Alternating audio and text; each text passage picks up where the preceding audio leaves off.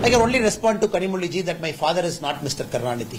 The DMK has come down to 17% in Coimbatore, having 9 out of 10 MLAs, such a formidable party. If Kanimozhi has got some interest in my seat, she has to tell that openly. I can only respond to Kanimozhi that my father is not Mr. Karunanidhi. If my father is Karunanidhi, I would have won all elections easily in Tamil Nadu. My father's name is Kuppusamy. He is a farmer.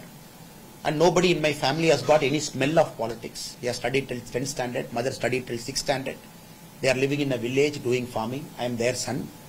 And they have taught me as a common man, I have to climb these difficult steps in life. It is one step at a time. Sometimes you have to fall down, sometimes you have to get up. So my father's name is Kuppusamy. So my winning would be slow.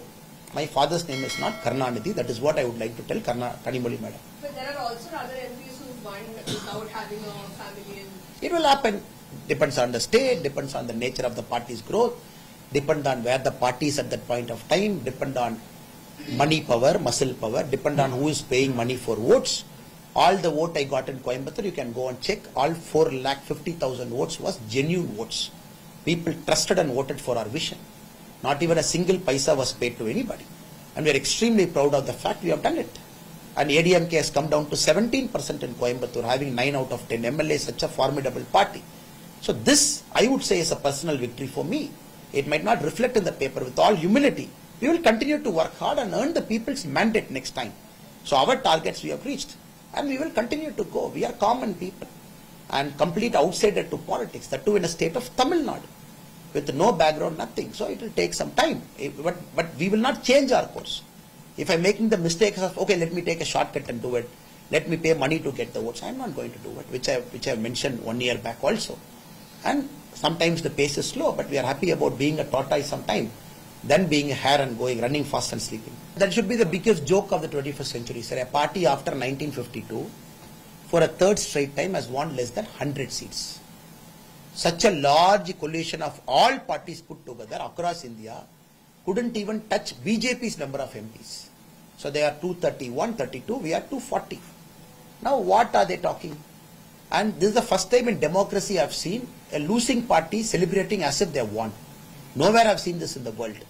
The way the Congress party and the way the other India alliance partners are celebrating, a losing party is celebrating as if they have won. If their target is so less, even getting 240 they think they are winning, then it's only for them to comment. Why Kanimozhi is so interested about BJP?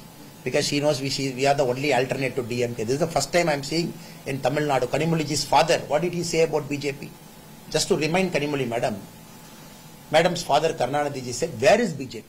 Many years back. BJP, one is here, one is there, no BJP.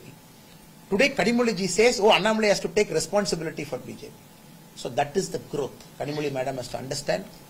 A party which never ever respected BJP in Tamil Nadu, which thought we are a pushover.